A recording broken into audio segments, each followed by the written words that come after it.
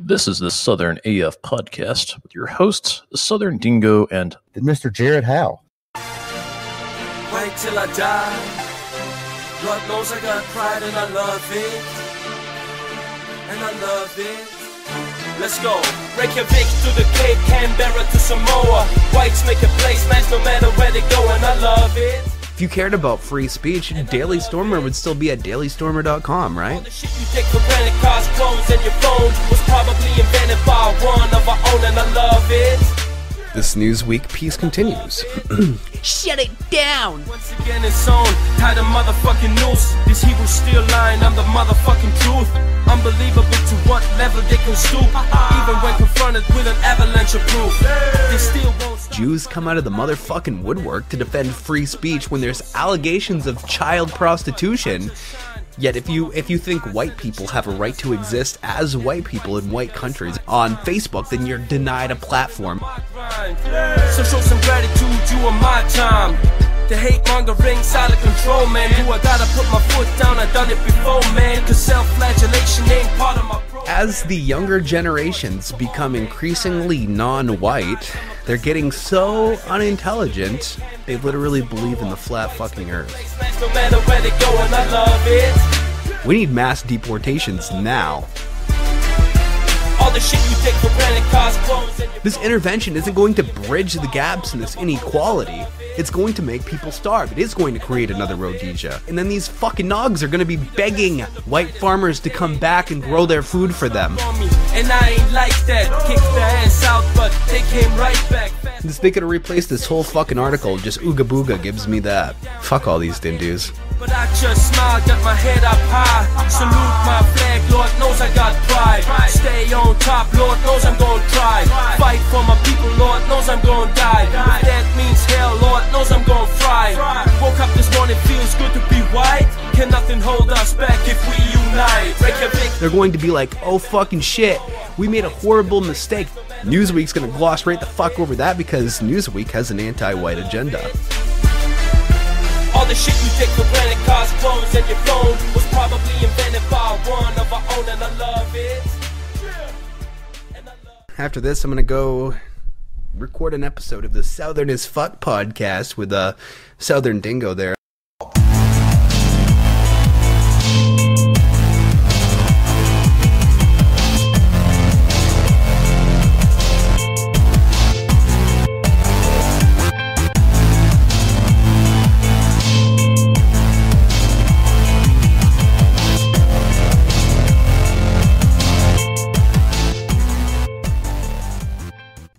And welcome to the Southern AF podcast.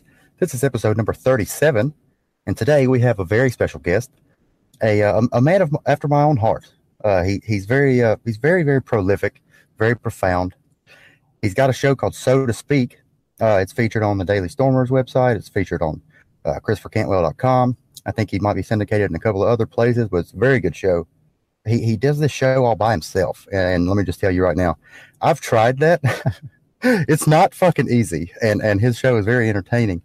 So I don't know how exactly he does that, but he was just born with the right stuff, if you will.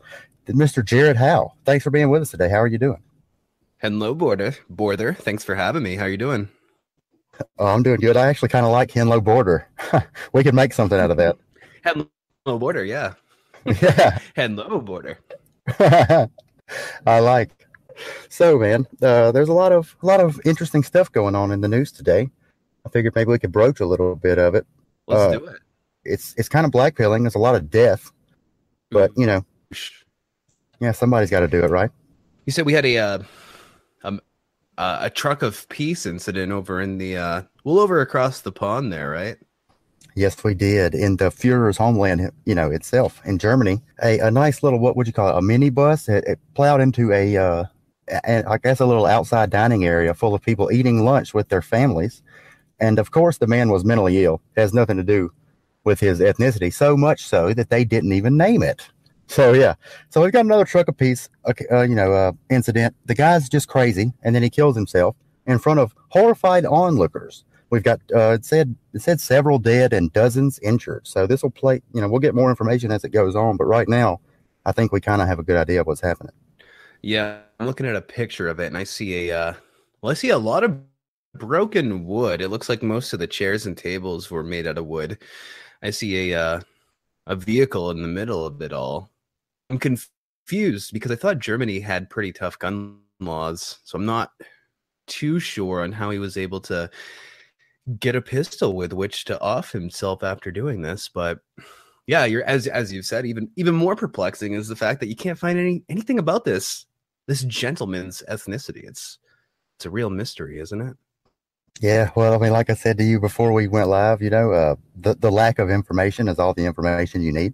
And it's funny how, like, they always, black people in America, they have this meme, this trope that whenever white people do something, it gets written off as, oh, he's just mentally disturbed.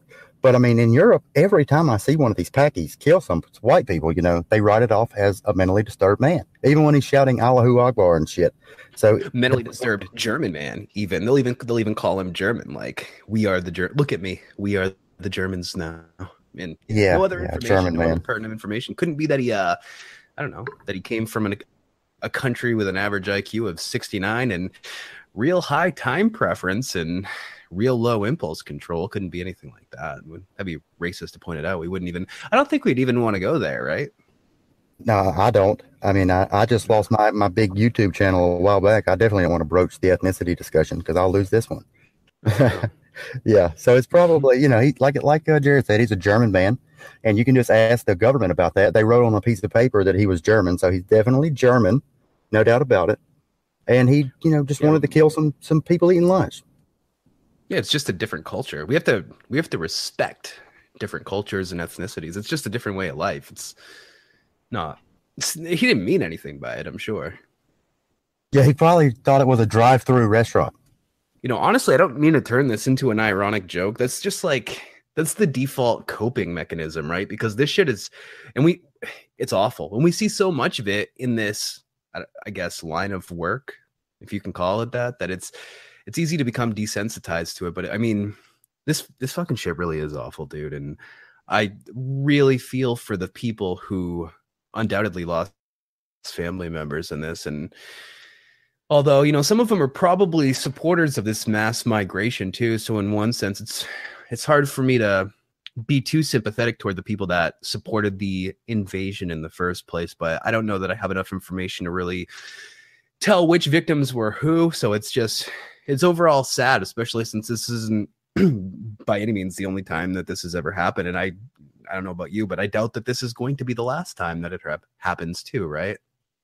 Oh, no. I mean, we were overdue for one. I mean, we're really overdue for one in America. So I'm just waiting on that to happen. But see, these things get memory holes so fast, it's not even funny. Like that little girl that got run over by the 18-wheeler in Sweden. I don't know if you ever saw those pictures, but I did. And they're, they're burned in my memory.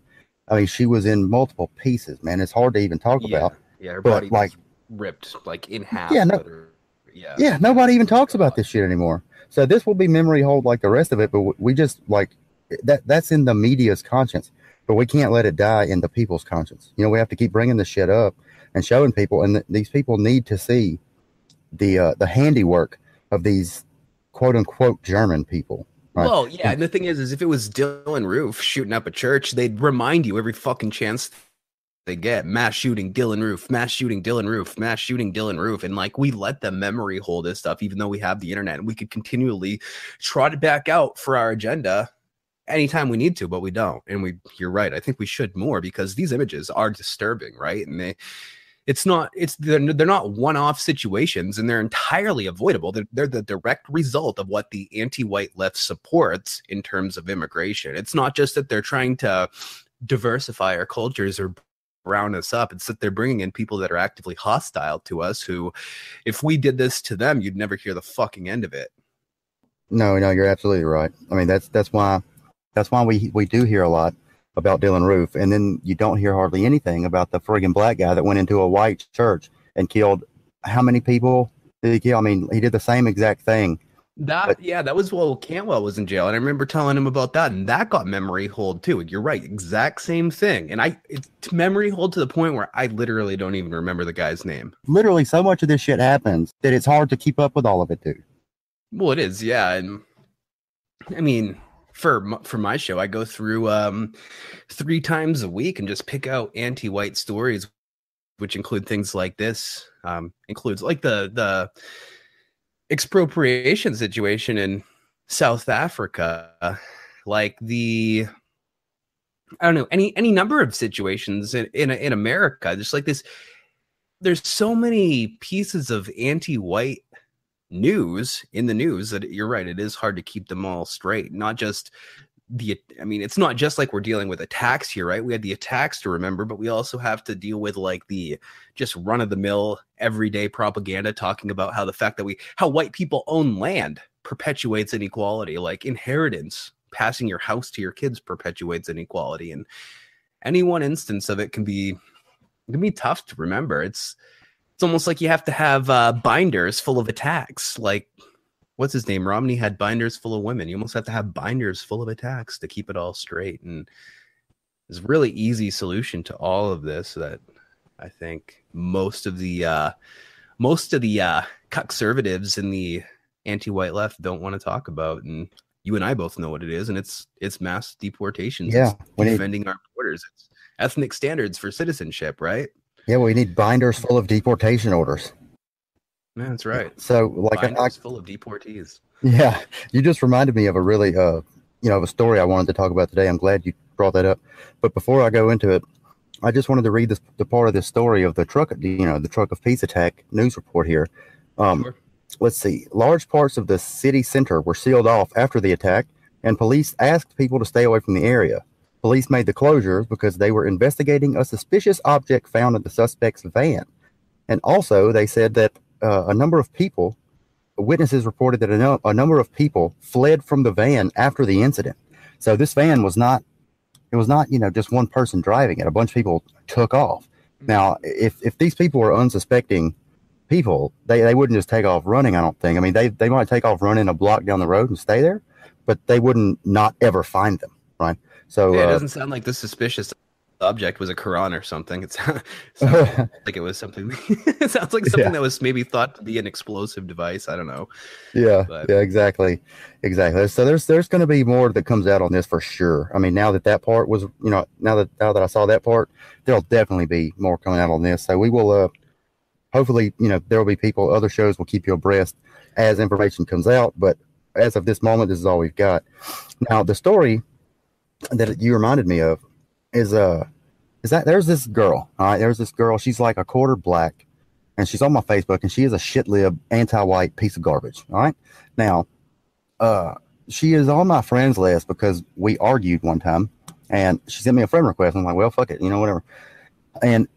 But here lately, this is on my personal account, and I just got unbanned, and so the only 2 times I've posted anything, she's been right there counter signaling me. So I think I'm gonna go ahead and unfriend this bitch because I can't stand it.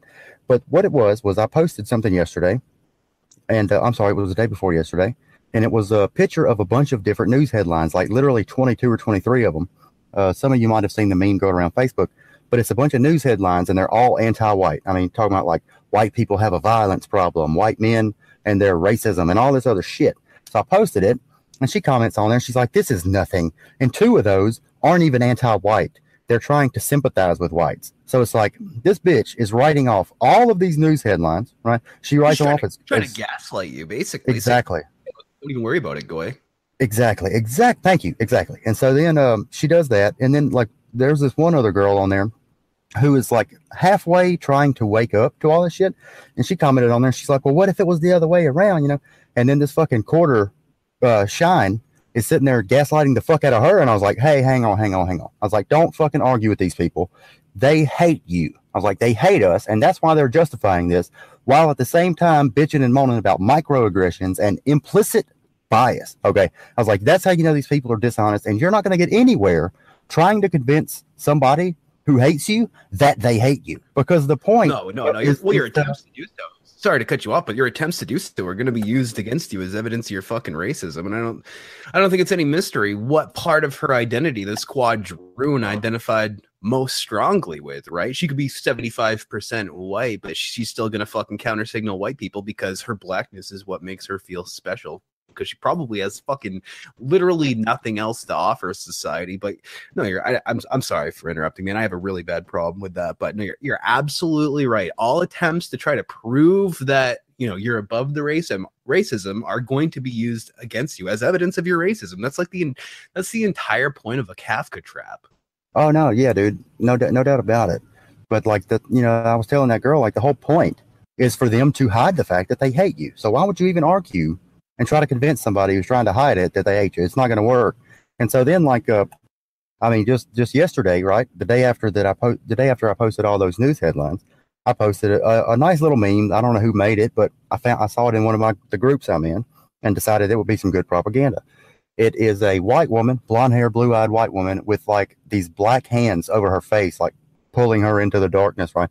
And all it says is "save me" or "fight for me." I'm sorry, she says "fight for me," and I shared it. Well, so the first person that fucking comments on this is, guess who? Yeah, the quadroon of a cod there. She decides she's gonna fucking comment on this because oh my god, holy shit, he's white and he's onto us. So she says this is anti-black and gross. And so all I did was say, notice how this fucking woman yesterday so smugly writes off all those news headlines showing that the people in charge fucking hate us, but this here is somehow anti-black. Encouraging people to have white babies and not breed yourself into extinction is anti-black. So there was a nice little thread. I think it got like close to 100 comments altogether. But yeah, she fucking tipped her hand for sure. Oh, I mean, Vice News ran a piece, I think, earlier this week when they're talking white Sharia war brides and how white guys on the alt-right just want to have white babies and further the white race because they hate black people and other non-whites so much. And that's literally what they're defining this as. If you want to continue to exist, Agoy, if you think it's okay for you to have white kids, if you think it's okay for you to be a white person in a white country, then you are perpetuating anti-blackness. And it's like, all right, fine, fuck it, I'm perpetuating anti-blackness, then I'm a fucking racist. Happy? You win. I don't give a fuck anymore. If that's what it means to be pro me, then I don't care, right? Fuck it. Sorry I never even asked you ahead of time if swearing was okay on your show, and I'm sorry if it's not. I know some people have a nice decent church going audiences, and I don't always think to ask. I'm sorry, man. No, dude, that's if you don't say like nigger, fuck, pussy, or kike at least once a piece on this show, I'm gonna be suspect of you. So no, I'm glad glad you're fine. Go ahead. Sweet. I am anything but the professional that Jazz Hands McFeels is. I'm working on it, right? But we're still not there. It's okay. So it's no big fucking deal. You cuss as much as you like. All right. I don't feel as bad now, but no, you shouldn't. Yeah. So what story do we even start off on to get talking about that? About what? Well, whatever we were just talking on. I'm sorry. Oh, no, you're fine. Lost my train of thought, bro. Yeah. We were talking about the Germany bus of peace there, and we've also got a little piece of information here from Michigan. A nice little heartwarming story of black people actually getting punished. That's right. They killed someone, and they're actually having to face the consequences. Now, you might not want them to face consequences, okay? But they are definitely getting completely and totally fucked. It's almost too much, if you ask me. But let's get into it a little bit. There were 4 teens, and they were just teens. All right. Nobody asked any more fucking questions, because Lord knows. Lord fucking knows we don't need to go down this ethnic identity thing. Four vibrant youth. There we go. We call them. Yeah. They threw a sandbag off of an overpass, and they killed somebody who was driving under the overpass. Well, they have gotten wrapped up in the legal system, and it's about time they're getting their just desserts. They have been sent to a youth training program. So they're really going to, really came down hard on them. It's like a maximum security prison, right? That's exactly what it is. They're not going to be making, it's not like a summer camp where they make pottery or anything. It's maximum security shit, yeah. Yeah. And so like fucking 3x3 concrete cell. Steel bars, the whole 9 yards. Yeah, probably not that. It sounds to me like they got like you said, a day camp as a reward for killing one of their own one of their fellow nogs. You know, if this had been white people throwing sandbags off an overpass, it would have been another Shoah, right? It would have been black genocide. You said it killed a black guy, right? Yeah, that's the only, and like you said, you know, I'm going to credit this to you because I didn't come up with this. You said the only reason that they're being punished at all is because they killed a black person. If it had been a white person, I'm sure that, you know, they would have been given an even lighter sentence. Probation. Probation. These are just first time offenders, Goy. They didn't do nothing wrong. Just give them a couple weeks probation. No, their defense would have been we were trying to kill a seal that we thought was crossing the highway, you know, a sea lion, like old fucking Jorge what's his nuts, and you know, that killed Kate Steinle, thought her and her dad were seals. Is that what he said? Yeah, that was his final defense. I thought he shot the gun on accident or something. Like, maybe that's just what the kikes and the media said. Like, the gun went off accidentally, ricocheted off something and shot her. He discharged the weapon on purpose because he thought he was shooting at a seal. You're fucking kidding me, right? No, I'm not kidding at all. That was his final defense. The one that you named about the accidental discharge, that was his like third or second defense. He had like 4 different stories. Yeah. For fuck's dude. Yeah. So that's what we're dealing with here.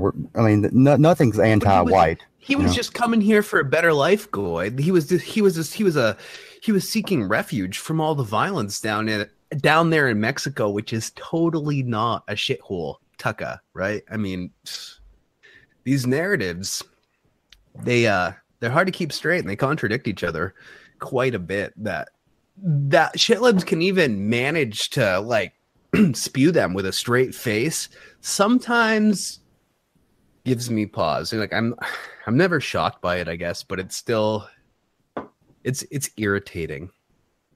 Wow. So they're going to be sent to Toledo's Lucas County Youth Treatment Center. It's a treatment facility for certain services to provide so these boys, wow, this is written by a nigger apparently. It's a treatment facility for certain services to provide so these boys change their behavior and can become productive members of our community. Oh God, what a fucking idiot. They'll never be that. Judge Denise Navarre Cuban said, I don't know what fucking ethnicity she is, but she's not white. All right. Navarre Cuban, give me a fucking break. You said her name is Denise? Judge Denise Navarre Cuban. Yeah. Navarre Cuban. Navarre. She's a fucking. That's a Jew. Is it? They don't have information about her ethnicity, but I'm looking at a picture of her right now. That's a. I would bet money that's a Jew. My Judar is going crazy right now. Well, you ought to see the fucking lawyer for the poor nigger that got killed's family. Her name is Lillian Diallo, Diallo. She looks like a fucking animal right out of the zoo, dude. This was never going to be a fair fight. Like, there's no telling, you know, the lawyers and everything on the Negroes who did the killing side, the quote unquote teens, and then the lawyer who's sitting there trying to defend the family for the dead guy. It's not even close to a fair fight. You ought to look at her. She looks retarded. Her nostrils are bigger than that fucking what's his name, Richard Sherman. What's her name again? Lillian Diallo. Diallo. Diallo. Llo. Llo. Oh yeah. Jesus. She has off the boat, bro. She has a fucking receding hairline, dude. There's so much testosterone in this woman, it's not even funny. Oh no, dude, that's gotta be. It looks like a wig to me. She got like a 7 head. It's 3, 4, 5, 6, 7 head. She doesn't even have hair. It's at least a 7 head. I would bet money. I bet money that's not real hair. Oh, I see the judge now. I found another picture of her. Yeah. Yeah, the judge is a Jew. She's definitely Jewish, dude. There's no way that judge isn't Jewish. Yeah. Yeah. Oh my God. Yeah. So this shit is just unreal. You've got shit like the Kate Steinle thing happening. And you've got there was that spick in Texas who killed a white person driving. That motherfucker got let go too. I mean, if a white person dies, you know, just avert your eyes. Dude, if a nigger dies, like, look at Nicholas shit. If he had actually been white and not some Jew with a Hispanic last name, he would have already been arrested. He would have already been blue papered and had his gun taken from him before he shoot up the before he showed up to Parkland School, right? But because he had that Jewish ethnicity and Hispanic last name, then all of his crimes were overlooked. And how did that work out for him? How did that work out for his victims, right? But if he had been white, then by all means, just fucking arrest him, Goy. Yeah, dude, there's no doubt about it. This whole thing is just, it's just fucking, you know, everybody says it all the time, but it's worth repeating. It's fucking clown world. It is clown world. But this story, the only thing that I think makes it stick out is that it's like, you know, niggers did it. Niggers died from it. So it's like, okay, where's your loyalty lie? You know, where does it lie? You're gonna be mad about the nigger death, or you're gonna fucking let the niggers off? And I'm guessing that's the thing too. Is if let's say we're wrong. Let's say his punishment wouldn't have been lighter if the victim hadn't been black. You still wouldn't have fucking heard about it, right? If the victim had been white, you wouldn't have heard anything about this. They would have fucking swept it right under the rug. Yeah, I think you're absolutely fucking right, dude. I mean, that's why like the church thing was memory hold. That's why Kate Steinle was memory. I mean, people were calling white people racist for being mad about the Kate Steinle decision. It's like, somebody just got away with murder. Of course there are going to be people upset. How could you call them a fucking name for that? Oh, yeah, and they're presenting the fucking guy who shot her as though he was the victim of all this unjust and cruel racism. Oy vey. Like, dude, that guy is so shady. Dude. Like, I don't know if you saw this or not, but that guy went by 4 different aliases. Like, it's hard to even Google the fucking guy. You're not going to get the same name every time you Google him, because he kept having, like, they throughout the trial, they kept finding out, like, okay, this name was an alias. His real name is this. And then, no, wait, that's an alias too. His real name is this. That happened 4 fucking times in that trial. He had 4 names and 4 defenses. I mean, that's what we're dealing with here. These fucking spicks. Then they get let off. Well, didn't he end up getting arrested for his immigration status after he... No, he pled guilty. He pled guilty to having a weapons charge, but they sentenced him to time served. So he got to walk right out the door. Because he already did it. So fucking stupid, dude. So fucking gay. People... Why would we even give them fucking trials? How are they entitled to a trial as not even being a citizen in our country? You come in here without fucking papers, 4 different aliases, you shoot a fucking innocent American. How are you not just shot in the fucking head? I don't understand that. By police. Like, what the fuck? I don't like either, you said, clown world. Sorry, I mean, shit just fucking pisses me off, dude. Dude, no, it's okay. You're fine. It pisses me the fuck off too. This is insanity. And I mean, not only was it a white person, it was like a beautiful young white girl who hadn't had any kids yet. She had her entire fucking life in front of her, and she died in her dad's arms. Could you imagine the feeling her dad had to have felt? Like, he probably felt so fucking helpless because there was nothing he could do to save her at that point. I can't imagine a bigger red pill. That guy probably going to spend the rest of his life fighting illegal immigration now. Like, who wouldn't? Right? Like, it sucks, dude, that happened to him as a father. Like, I can't even fucking imagine, dude. I literally can't even imagine. I would absolutely lose my shit.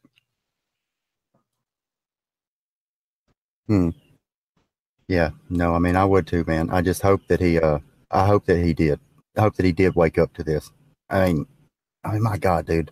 It's not like we could call it a silver lining, but you would hope that something beneficial, you know, or productive would come out of it. And if he would just wake up to what's happening, that would at least be a tiny bit productive. Yeah, no, exactly. You hope that something beneficial come out of it. The unfortunate part is this is so fucking common, right? That it, like we said before, it's hard to keep track of it all. It's hard to keep checking in on it. It's unfortunate that the government, I mean, I come from like an anarcho-capitalist background, so I understand that the government doesn't really have our back, but it's unfortunate that it doesn't. Like that the victims of taxation, the people that are forced to pay all of the operating costs of the government, are never given the protection that they're paying for. That it's always, some invader who gets the benefit of those services, right? At the expense of the people that they're harming. It's clown world, but it's worse than that. It's beyond malicious. I would categorize it as evil. So when people say, oh, all these dreamers, all these DACA recipients, they're here through no fault of their own, so you can't hold them responsible. It's like, Well, hold on. The cost associated with their presence in our country are passed to me through taxation. They're going to be passed to my kids through taxation.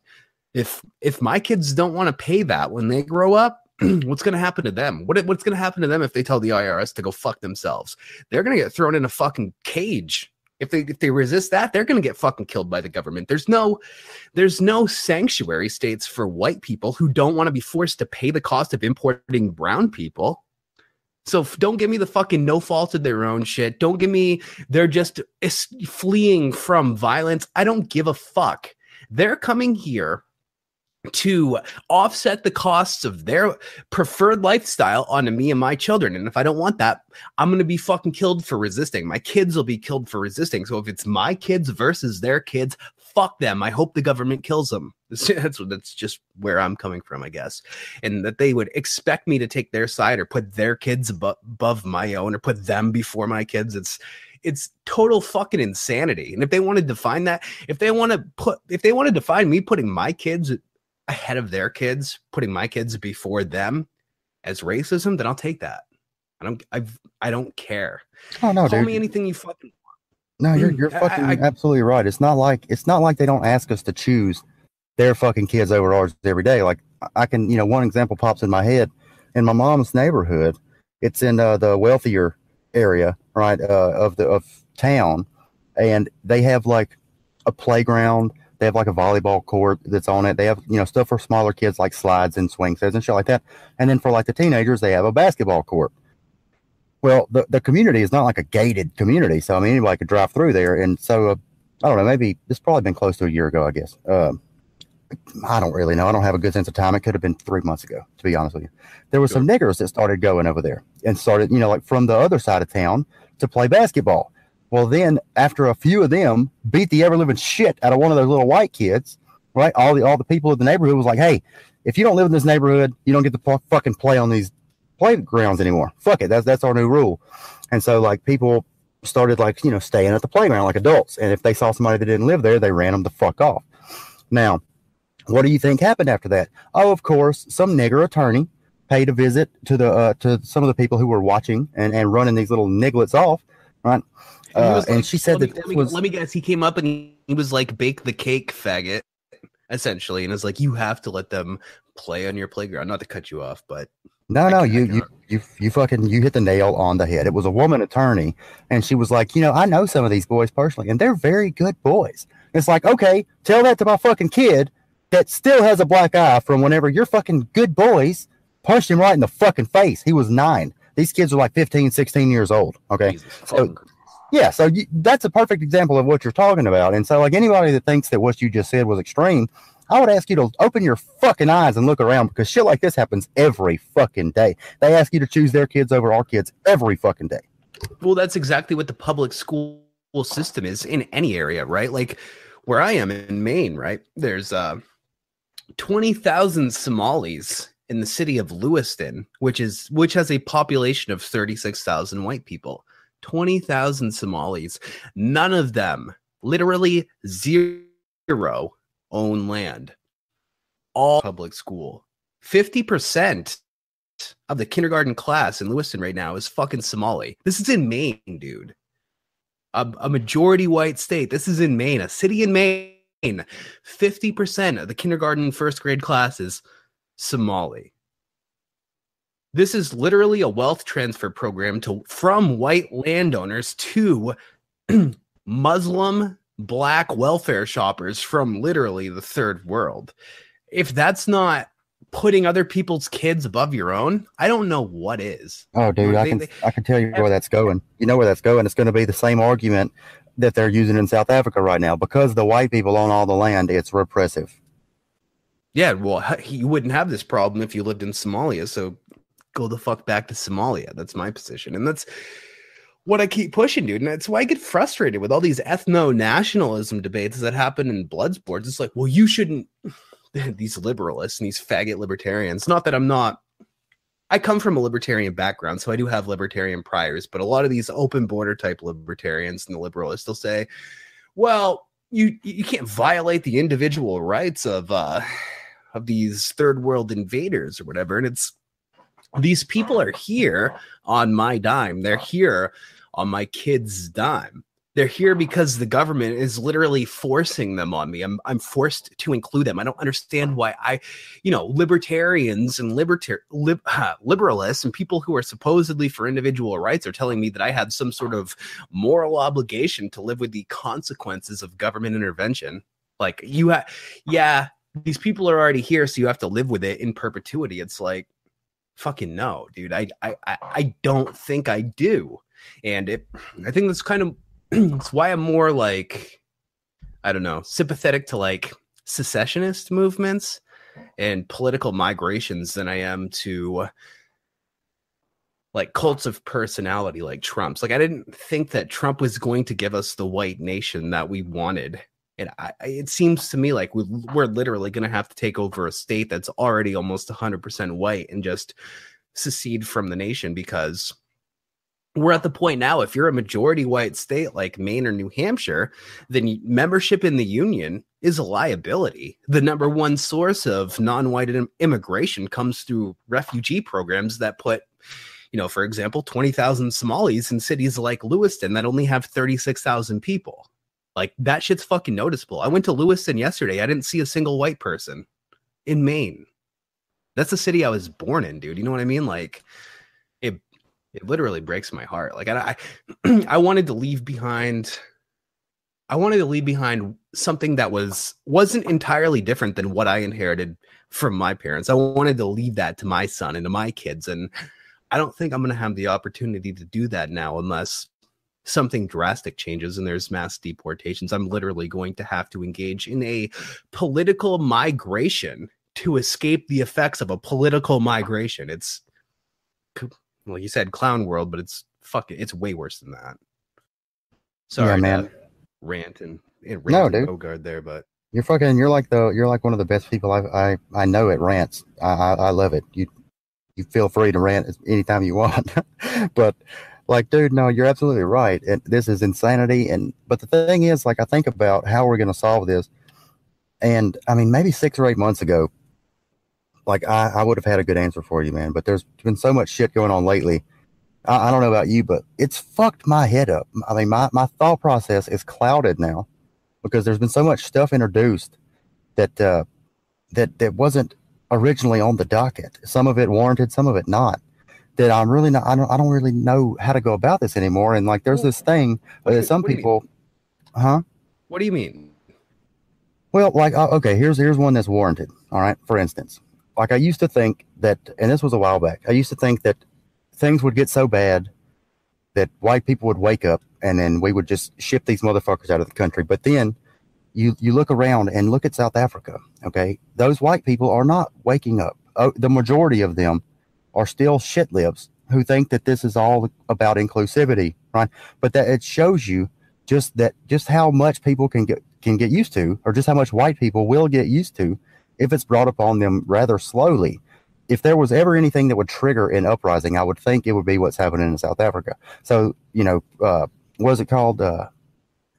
Oh God, I can't. Accelerationism is not the way to go. I don't think it's the way to go. I don't think it's going to get bad enough that white people go, fuck it.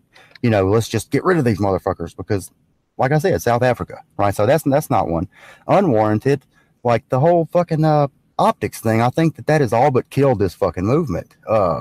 Some of that even is warranted, but the insane hyper focus on everything has done nothing but create a divide.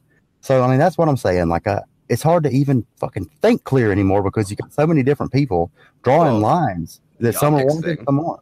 The optics thing kind of presupposes that there's something that our movement could have done differently to have a different outcome than what we have now, and I don't actually think that's the case. And not to be like or nihilistic about it, because I'm not either of those things, but I just think that we haven't gotten to the point yet where we've given white people the moral certainty they need to take their own side. So it doesn't matter what our optics would have been. It doesn't matter what our strategy would have been. It doesn't matter if we would have had 1,000 rallies or no rallies at all. I think at the end of the day, it's not at the point where white people have the moral certainty to take their own side.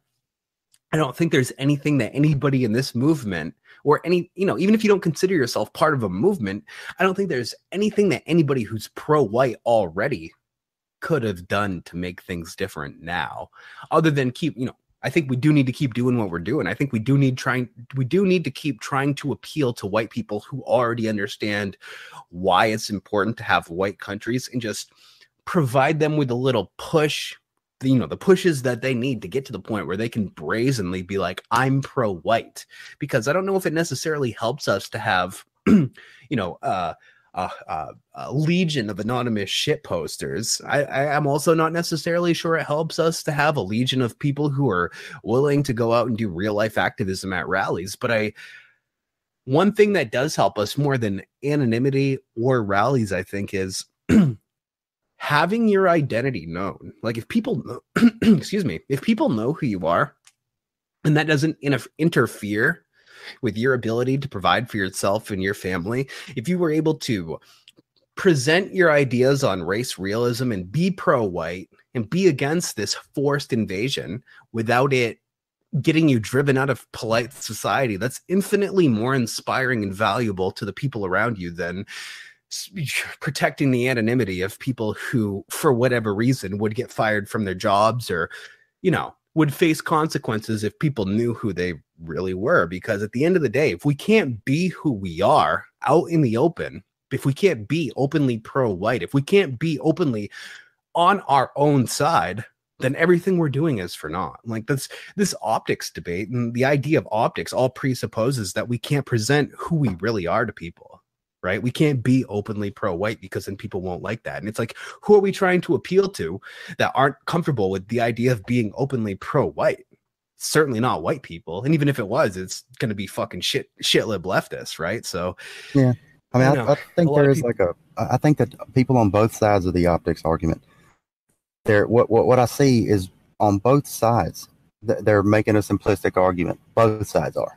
And that it's very important to remember that both sides are doing it. Right there is something to all of us not carrying swastikas and all this and giving Roman salutes during rallies. Sure. So that, of course there is. And I think most people know that, right?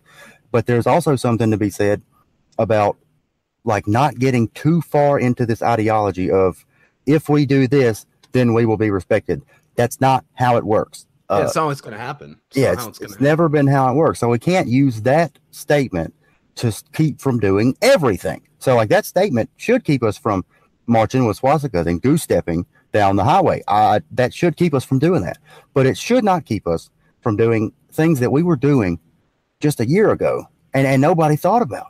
I mean, like, there's been this idea introduced that it's bad to do this and this and this, or some of these things they're naming that we shouldn't do anymore are the reason we're here. We were on the cusp of something, I feel like, and it was snatched away from us. And now we're all arguing amongst ourselves over stupid fucking shit. Well, and people were making those arguments that you shouldn't be doing those things at the time, too, and they were completely disregarded. So now for people who were, at the forefront of advocating, be as extreme as possible because it doesn't matter anyway, are now saying, oh, let's be reserved. Let's watch our optics. It's kind of hard to take seriously, too. I mean, for me.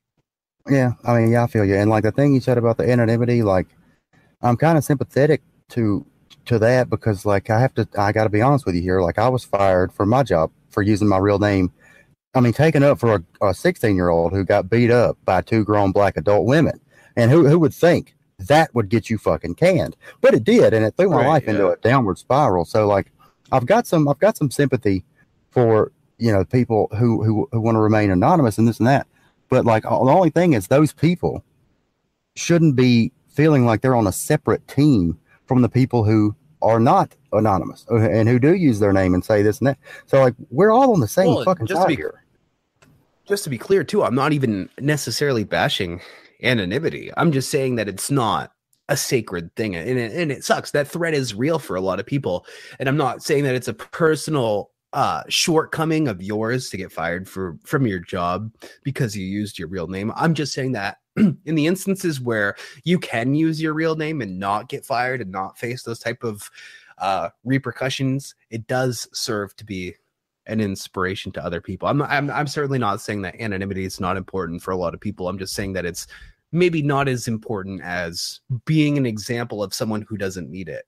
I don't know. And I'm not just saying that because I'm somebody who operates under my real name. I'm saying that because I want pro-white people to be pro-white people in public without having to fear repercussions. And part of it, I think, part of the fear of losing one's anonymity and the consequences that come with it, to some degree, I think it's a self-fulfilling prophecy because everybody, you know, there's so many people that rely on the anonymity, right? And if everybody who is anonymous suddenly came out of the shadows and they were like, I'm pro-white, this is who I am, this is me, you'd realize that's like a very large portion of society, and you can't just ostracize this large a portion of society at the same time. However, if we wait 20, 30 years at the current trajectory and we're a minority in America and then we come out and do it, then it might be a different story, right? We might, at that point, we might be so outnumbered that it wouldn't really matter either way. So I think I think time's of the essence, man. I know a lot of people depend on their anonymity, but I, at the same time, want to try to be, at least for me personally, fostering an environment where people don't have to rely on it. No, I mean, I think you're right that we that's where we have to end up. I mean, if we want to change anything, I mean, it has to be done by people who are out there in the open. There's no doubt about it. How we get there, like I said, that's kind of the thing that my mind's been clouded on. There's so many things to think about because there's been so many things introduced by different people. And to be quite honest with you, I'm not even sure. I know that some people saying some of these things are not to be trusted. I just don't know how far like that goes, you know, and let me just say this and throw this out there for you real fucking quick. The people at TRS, like Mike and Sven and J.O. and Alex, the people who lead that organization, they've always done what they said they wanted to do. They haven't changed their stance on anything, really. I mean, they do stay out of this infighting and this and that. And there's some people who ask me on Facebook and Gab, like, well, why didn't they comment on the, you know, Weave calling Cantwell a Fed thing, but they did comment on this doxing thing. And I would say to you, all right, that the reason they commented on A but not B, or B but not A, is because this, you know, the doxing thing, okay, it is getting out of hand. Let me just, like what people are saying about it. And if that takes off, if that catches on, it's okay to dox anybody to the left of me, which is what I saw one guy on fucking Facebook and Gab say, and he's got a pretty big platform. I say platform, he just got a lot of followers. That's dangerous. Okay. You can't just go doxing anybody to the left of you. That's retarded. We need people on all spectrums of the right doing what they're doing. Now, having said that, okay, those people who are to the left of these people, they don't need to be throwing rocks at the people on the farther right either. We have all got to fucking realize that we need each other. We're not going to make this with people on the super far right alone, and we're damn sure not going to make it with people closer to the center alone. So the only thing I guess I'm really getting at here is there doesn't have to be fucking fighting about this. And so, like, if this doxing thing were to catch on, I think it would kill the entire fucking movement, dude.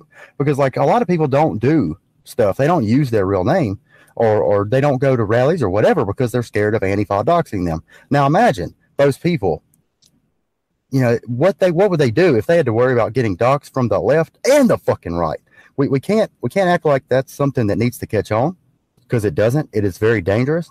But like I said, at the same time, these other people closer to the center, they absolutely need to stop making everybody on the farther right than their fucking enemy. Stop slandering them. Stop making up new terms for them, right? I mean, like, that's what the fucking Democrats do. They call us racist and bigots. I mean, you can't just fucking make another name for people farther right than you and start calling them that. I mean, you're drawing lines in the fucking sand that you can't undraw. You know, this infighting shit will kill us before anything else will. So it just has to fucking stop. And it's really, really just, it makes me really mad. But I think the only thing we can really do is kind of what TRS has always said that they wanted to do: stay out of it. And because if we stay out of it, we're not giving these fucking people the attention that they're so desiring. And that's the only way to beat them in my eyes.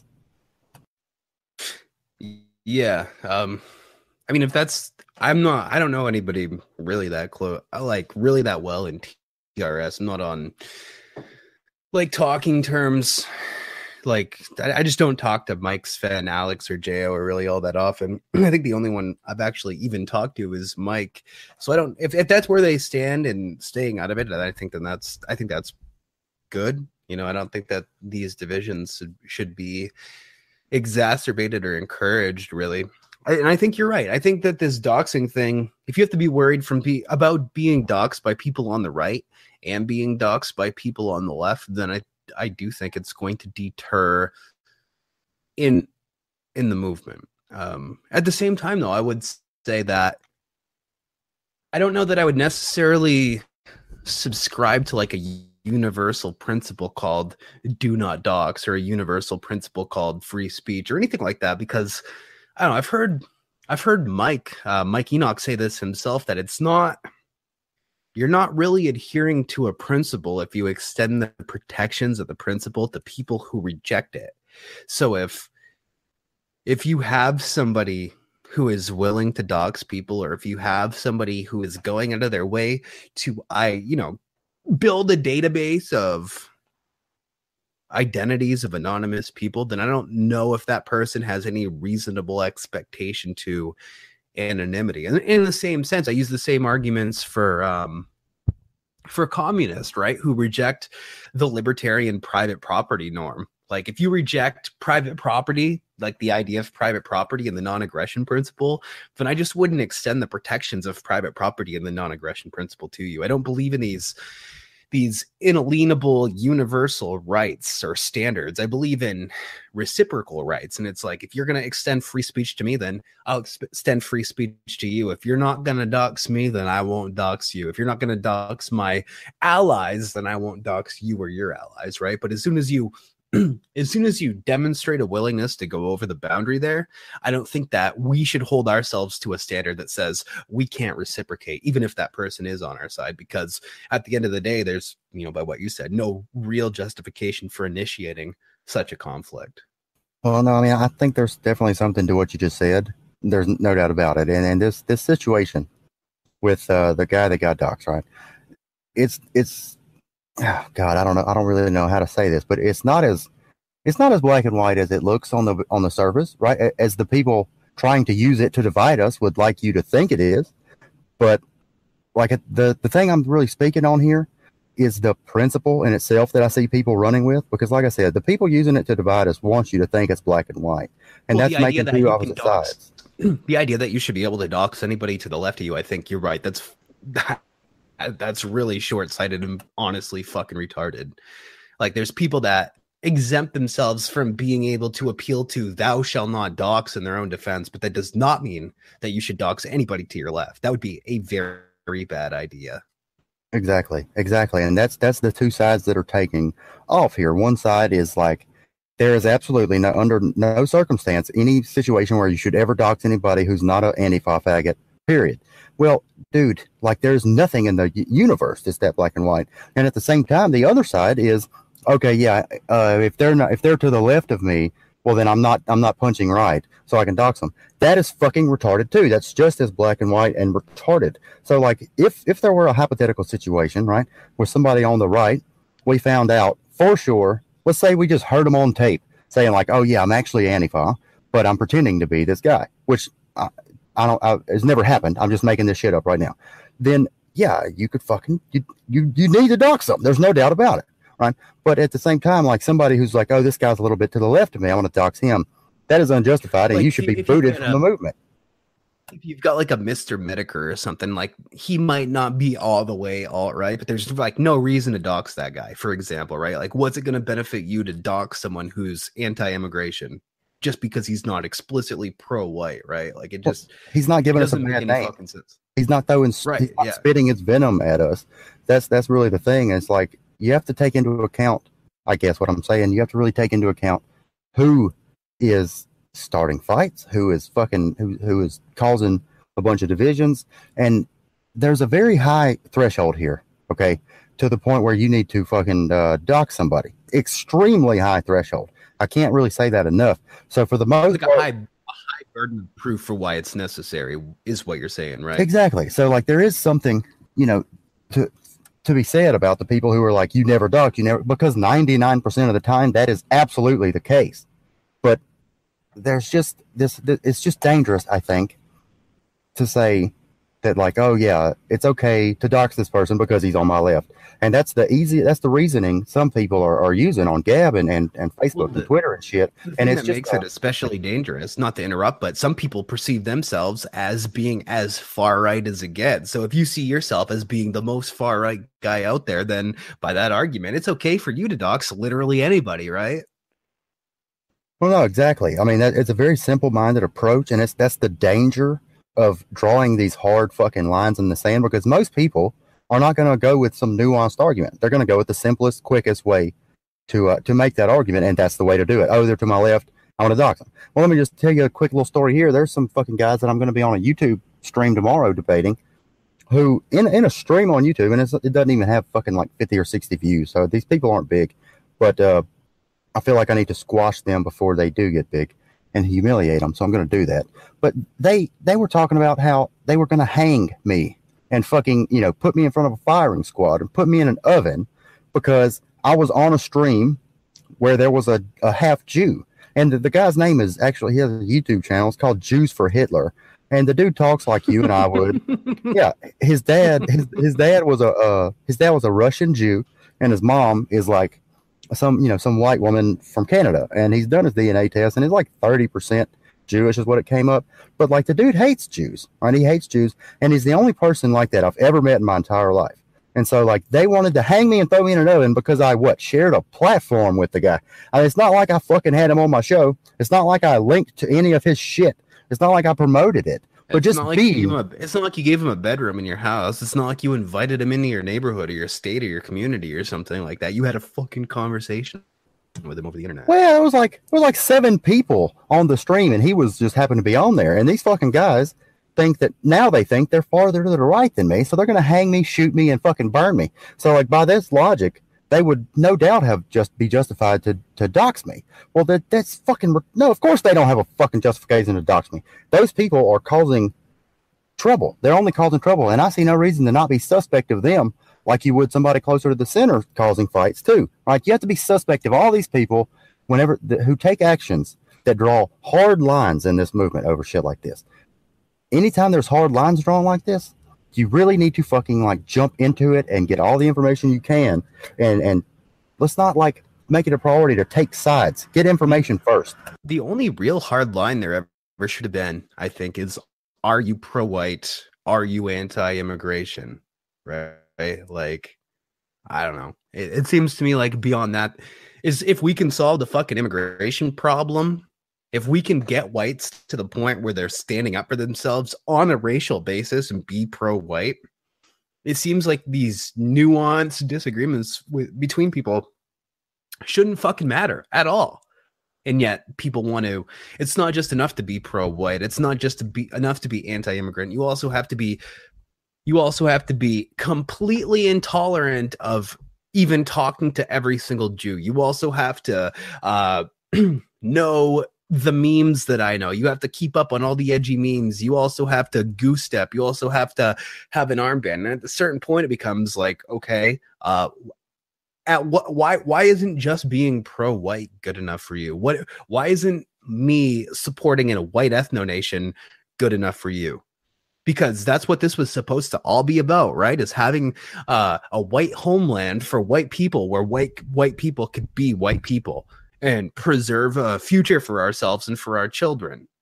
But now we say, okay, I'll concede to all that, but I don't agree with you on optics, or I don't agree with you on ovening people who are willing to have discussions with Jews who hate Jews.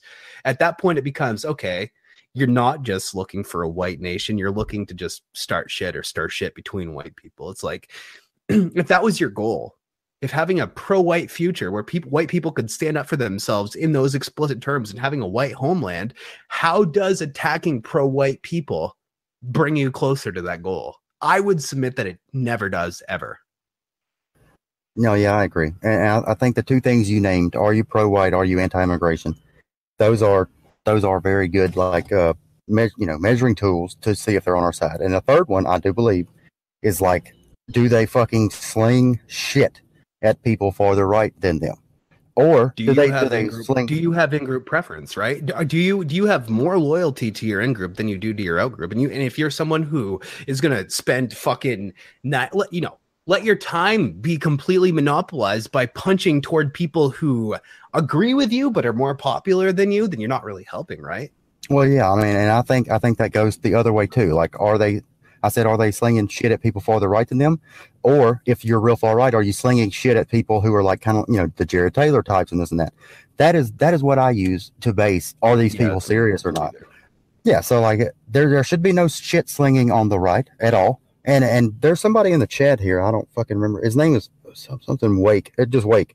He said that the people We're live right now. Are you serious? We got a chat and everything. I didn't even know that. I wasn't paying attention. Oh shit! Yeah, I'm sorry, dude. Yeah, we're live. But he said he said people on the far right need to realize like that the Jared Taylor types are gonna have to disavow them. I completely disagree with you. I'm sorry. I've never seen Hillary Clinton disavow fucking communists, and we don't have to do this whole disavow thing. If it's okay to disavow people farther right than you, then you're gonna have a real hard time making a fucking argument to the far right that it's not okay to sling shit at the people closer to the middle. That right there is just a fucking, I mean, oh my God, dude, that is opening up a can of worms there. And then there's another person in the chat, Kim. She's been here a long time, and I see that somebody has been filling her head with bullshit. She says, oh my God, so Jeff's still siding with Nealon and Cantwell on this. Kim, let me just go ahead and give you my full-on fucking opinion on this, all right? No, I'm not, because I'm not sure Ricky Vaughn should have been doxxed, all right? I'm just going to lay it out there for you, honestly. I am not positive that he is the fucking, shit starting on purpose worm that a lot of people think he is. I'm not sure. Do I think that he was doing a lot of damage? Yeah, I do. But I don't know that he was doing it on purpose. I honestly don't. It might have been ego. And I think that the fact that he was doxxed has spurred so much shit of these people saying like, oh, it's okay to dox him because he was on the left. He was close to the center. That to me is more dangerous than what some of the shit he was stirring up. Now, all I'm trying to say here, Kim, is that were we to find out that he was doing this on purpose, then yeah, you can't use you should never dox anybody thing. But in my humble opinion, I'm not a fucking genius, but I just don't see the evidence that he was doing this on purpose, or he couldn't have been reasoned with, or anything like that. I'm not sure about that. So no, I don't think he should have been doxed, Kim. Okay? If that makes you feel, and I know exactly who's been telling you that, and you need to stop listening to the motherfucker, because he's, I'll go into this a little bit more after Jared has to dip out, because I don't want him to feel like he has to comment on this whole thing. Yeah, I mean, we're right at that point now anyway, about an hour. And I mean, I don't know. I don't want to blow up your spot and by really weighing in heavily on this, because no, feel free, dude. Feel free. You say whatever you want. I mean, people probably know I'm pretty good friends with Christopher Cantwell. The thing that bums me out is people blame Cantwell for all this. Cantwell didn't dox Ricky Vaughn. Paul Nealon dropped Ricky Vaughn's dox. Cantwell happened to interview Paul Nealon to talk about it, but it wasn't Cantwell that doxed Ricky Vaughn. So it kind of pisses me off that people spread that bit of misinformation and say that Cantwell is responsible, and it's really not Cantwell at all. But then the other thing is just the line of business that he was involved in general was, I mean, using facial recognition technology to identify anons online and provide lists to political candidates. I don't agree with that, but it's not my intention right now to like offer a condemnation of it. I'm just saying that practice in general, in my mind, would exempt him from having any appeal to anonymity whatsoever. I don't even consider what happened to him a dox per se. It's not like every little bit of information about him was released. It was just his name, and he's made that available to a lot of different people. So I don't know. I've never followed the guy up until he appeared on, and actually I've never followed the guy. The only time I've ever heard of him is when he appeared on Fash the Nation once, and when he appeared on Cantwell's show once. I never understood why so many people were willing to draw lines in the sand over this, but it seems kind of dumb to me in general. You know what I mean? And I don't know. I'm not siding with Ricky Vaughn because I barely have any idea who he is. Christopher Cantwell is my friend. Like, I helped him get out of jail. Like, I don't know. I don't know what people are really expecting from me. I put the facts together. I see the facial recognition thing and the services he was offering to Nealon, and I have a problem understanding why anybody thinks he would have any right to anonymity whatsoever. I don't believe, like I said, in these inalienable universal rights like liberalists do. If you make your money by revealing the identities of people on your side to politicians who want them to vote for them, then I don't know that you have an expectation to anonymity. But I don't expect you, Jeff, I don't expect you to take my side on that. I don't expect your listeners to take my side on that. And the last thing I want would be for you to get kicked off of TRS or the Daily Stormer over it, because I think it's just stupid, I think. Well, dude, I've never been on the Daily Stormer. Like, I talked to Anglin like one time, and he told me that the show wasn't professional enough to be on there, and that's fine. I didn't fucking make a big deal about it. Like, it might not be professional enough to be on. That's fine. But like, I do not think that TRS or Mike and Sven would like kick me off because of one of the opinions of my guests that I'm not even endorsing here. You know, like, I don't think they're those kind of guys. I think it'd be a shame. I think it's good to have voices like yours out in the world being heard. I think it only helps us. And I don't know if it necessarily helps us to draw these hard lines in the sand over what I think are very valid criticisms of a semi-anonymous figure who was only ever punching right. That's my perception of it. I didn't see him really hitting the left too hard. I've had one interaction with him myself, and he was counter signaling me during that interaction. So it's like, that people would ask me to side with somebody above my friend Chris. First of all, doesn't seem reasonable to me, but then even just the facts of the situation don't really add up, right? It's like, I don't know. If you believe in a universal sense of thou shall not dox, it becomes okay. Well, why was this guy using facial recognition technology to identify anons and provide lists of their names to politicians? Right? Well, you have to also remember that it was a far right politician he was sitting there working with. You know, I mean, you have to take that into account. We don't have any kind of even the accusation that he was doing this for politicians who would send us down the river. And at the time, a lot of people, including myself, thought Paul Nealon was like the prototype of the new heroic politician. And I don't really know what's happening with the guy, but I trust me, I'm the last person who wants to say this, but he's kind of fucking going off the rails here. Okay. I defended him whenever Spencer criticized him and said he shouldn't name the Jew. Right. I think that was a retarded thing to say by Spencer, but like, I mean, dude, he single-handedly, by doing what he did, he single-handedly helped those people that I was talking about earlier, who caused a lot of infighting from the center. He single-handedly did exactly what they did, and he fucking caused a shitload on his own, and he gave them a perfect excuse to run with this narrative of, like, oh, you never dox no matter what, which I think is just as dangerous, or maybe just a little less dangerous than people on the far right saying, oh, you dox anybody to the left of you. That whole discussion is up because of what Paul Nealon did. And like I said, man, it's just that there's some stuff that whole facial recognition thing. It sounds weird to me, but like I said, you have to look at who he was offering it to. And we haven't really heard like what he says about it. Right. The only person we heard about it from was Nealon, who we know absolutely fucking hates the guy. Yeah. There's been some things that Nealon's done recently that I don't necessarily agree with, like lashing out at Jared Taylor. I didn't particularly agree with, right? And yeah, I don't necessarily know. I don't know that he's going off the rails per se. I guess some criticism that I haven't heard anybody think to bring up at all is that Nealon probably knew what these services were before he gave Ricky Vaughn a test run on his social media accounts. Like, he knew all this and then let him try it out, and he only ostracized him and doxed him after he had told Ricky Vaughn that he wasn't going to hire him because it didn't work out, and only after Ricky Vaughn went on a podcast to talk shit about his campaign finances. And like, all of it's fucking, I guess there's fault on both sides, honestly, but I don't know. I don't know what else to say about it, dude.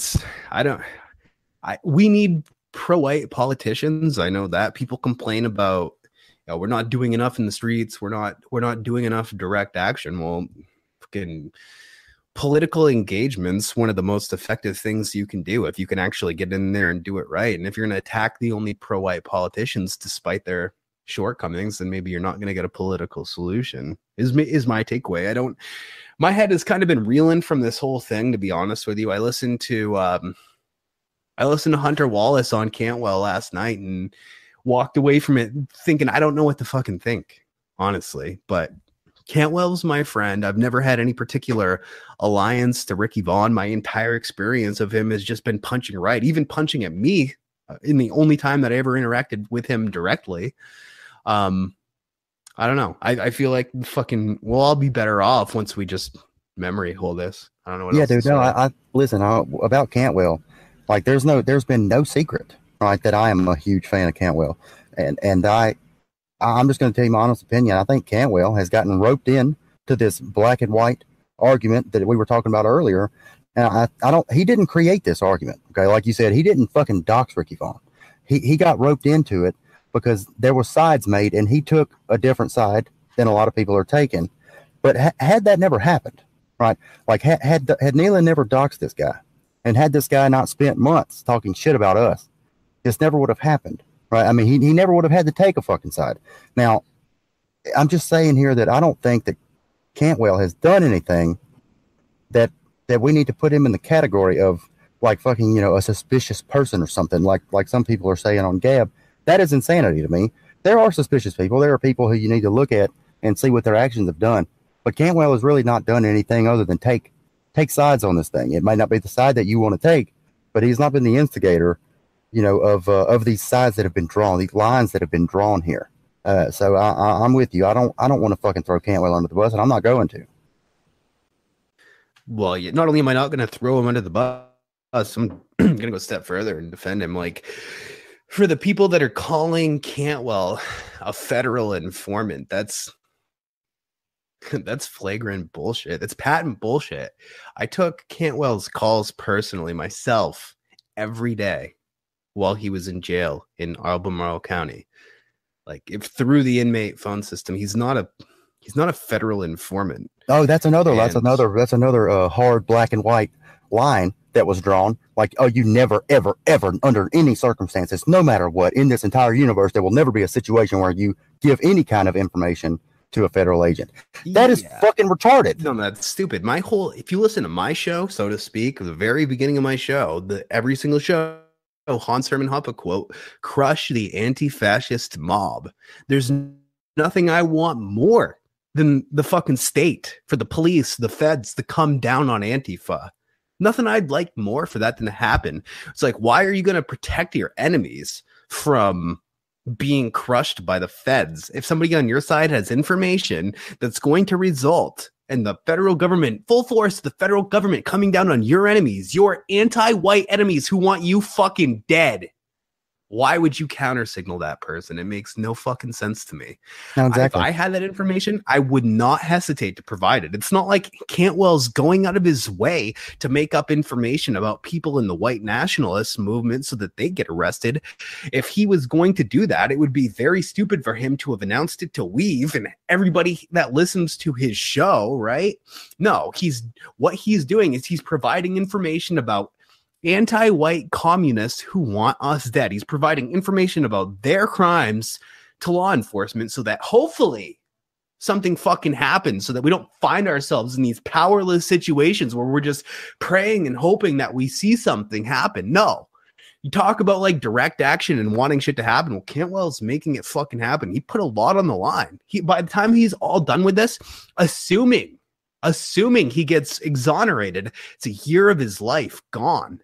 A lot of you won't even fucking sacrifice 10 minutes. Most of you won't even sacrifice an hour a week. You know what I mean? Like, if you want to say, you sit there and stand behind some anonymous shit poster and side with him and make that guy the guy you're going to side with no matter what, he's our only hope, then fine, I guess, if that's what you want to do. But I don't know. I think Cantwell has, and I'm saying this as somebody who did not side with TWP. I did not side with Matt Heimbach or TWP. I actually debated Matt Heimbach the day before he was arrested for all that shit. And he was trying to argue to me that white people. You should use force against white people to prevent them from seceding from other white people. And I said, would you use force to prevent your wife from divorcing you? And yeah, apparently. Holy shit, you did say that. I remember that. Holy fucking shit. Yeah. You're like a fucking psychic, dude. Yeah, dude. I felt bad about that afterward. If I knew that was going to happen, I wouldn't have pressed him so hard because it didn't end up looking that good for him. But I'm just saying, I'm speaking as somebody who was not on the side of TWP. Cantwell is doing what is necessary to try to defeat our enemies. He's done more than a lot of people. He's sacrificed more than a lot of people. Even if he had been exonerated when they released him from jail, even if that had been the end of it, he still would have done more than most people at that point.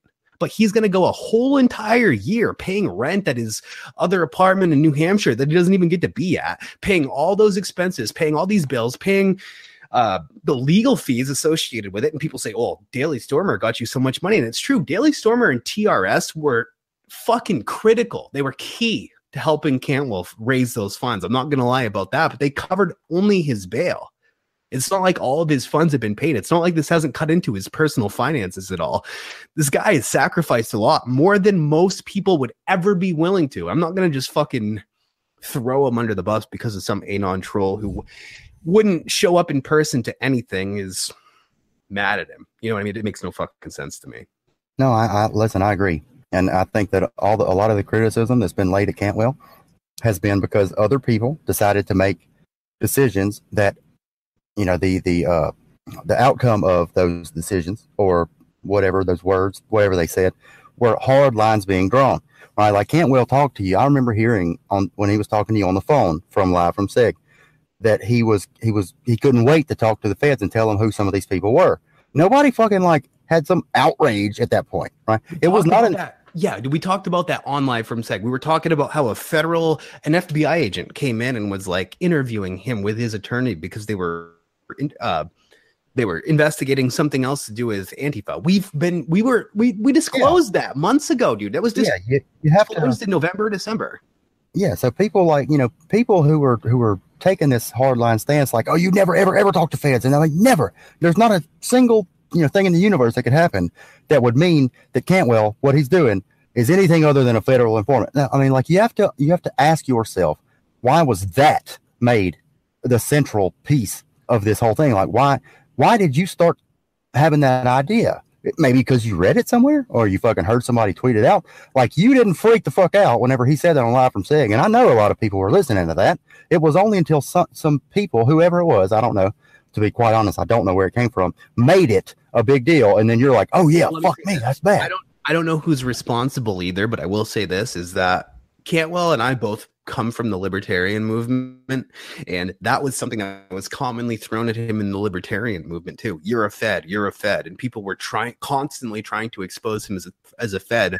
And you start to see all these same screenshots of the thing that he published, I guess, is an April Fool's joke, laying naked in a bed with a fucking V for Vendetta mask over his cock and balls there. People will spread that picture to try to discredit him, even though he was the one who published it. And that all happened in the libertarian movement too. People spreading that picture and people spreading anything they could, pictures of old Cantwell being fat and he's a Fed. That's exactly what the left libertarian anti-white shit libs were doing to Cantwell. So you want to toe their fucking line? You want to jump in bed with the anti-white left libertarians against one of the most pro-white advocates, one of the most pro-white activists in fucking America today? Fuck you. I'm standing with Cantwell. I guess it's where I am. Yeah. Oh, well, I would listen. What I would say to that would be I'm not going to, you're not going to hear me throw shit at Cantwell either, because Cantwell didn't start any of this, but I definitely would hope that he would back up a little bit and look at Nealon and like you said, there's not a lot of good excuses he had for doxing this guy, right? He didn't dox him as soon as he told him about the whole facial recognition thing. So it's hard for him to use that as justification for doing so. So, I think that Nealon is very suspicious at this point, honestly. Like you said, he started that shit with Jared Taylor, and that was out of line. Jared Taylor didn't do anything to deserve what he got from Nealon. He just didn't. I don't disagree with you on that. That was So just as I thought that was a bad look. And go ahead. Yeah. Oh, you're fine. So just as suspicious as some of the people closer to the middle might be, and I would agree with you, they are, because they just start a lot of shit. I would say that Nealon has started an equal, if not more, amount of shit at this point.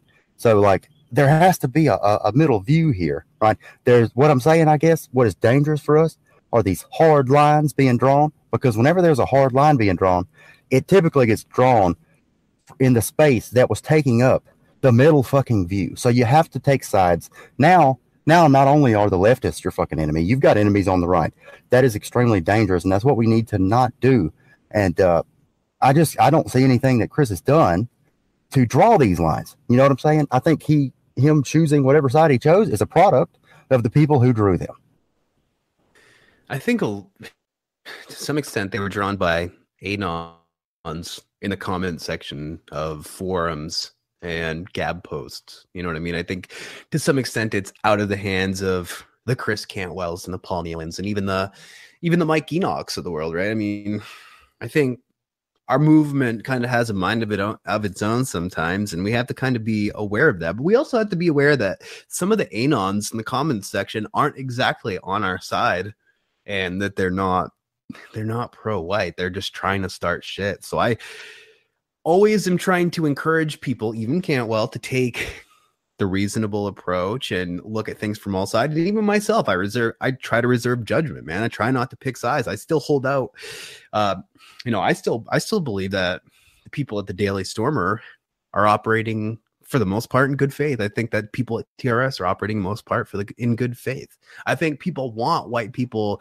I think most of us want the white race to continue existing, to continue thriving, for there to be a future for white kids. I don't automatically assume that people have the worst of intentions. And even if they did, it doesn't necessarily benefit me to highlight them. It doesn't necessarily benefit me to draw these hard lines in the sand on the right, because for every second that I spend, even every second that I spend, every little bit of energy spent on that, trying to clear up these disagreements, these beefs that we have, is one less moment that I get to spend, is that much less energy that I get to spend fighting our true enemy, which is the Juden-led anti-white left, right?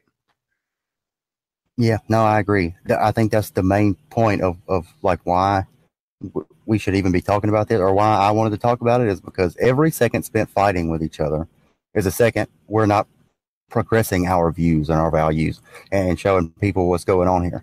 And so it definitely needs to stop. And I know it's not just as easy as saying it needs to stop. I get that. But like, I think whatever side you're on, right, you need to look at both sides, okay? Because there's retarded arguments to me being made on both sides. And I just don't see a world where we have to fucking be divided over these things. There's good arguments and bad arguments on both sides here. And anybody encouraging a black and white view, you don't need to accept that. You need to look into it yourself, and you need to actually figure out what you think about this shit. All right? Because I think a lot of people have forgotten how to do that. And they've made heroes of some people, and they just listen to whatever they say. I'm fucking guilty of this. All right? I'm guilty of this too. And sometimes it's hard to step away from that and really look at what's going on. Like in the beginning of this, I did not want to, not the beginning of this, but whenever Nealon was throwing shit at Taylor, I didn't want to fucking fault Nealon for that. And then, you know, one of my friends, a guy that I look to as a mentor almost, he's not known in this movement, but he is an extremely wise guy. He kind of explained it to me in a different way. And I'm like, well, fuck, now I feel stupid for just barking what I thought off the top of my head. When you think about things, you find that nothing is black and white. Absolutely nothing.